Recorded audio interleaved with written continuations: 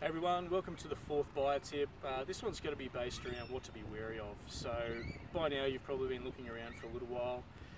The best thing to sort of keep in mind is buy the worst house in the best street. It's an old-fashioned saying that's been thrown around for years and years and years, and that's based around what you can actually do to the house. So if it's in the best street and it needs a little bit of work, obviously you're going to make money off that at some stage, depending on the market obviously.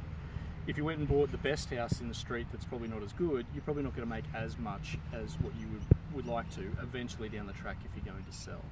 So be wary of your areas. What I'd suggest is going for a walk after hours, going for a drive after hours, getting a feel for the neighbourhood when you get your criteria cut down. So say your top 3 houses, let's go for a drive after hours, go for a drive in the school zones or the school times, the work times, 9 o'clock in the morning when people are going to work. Do things like that just to get a feel for what traffic's like and what the neighbourhood's like. That'll keep you in the right stead, obviously put you in the right direction. We'll see you next time for the next buy tip.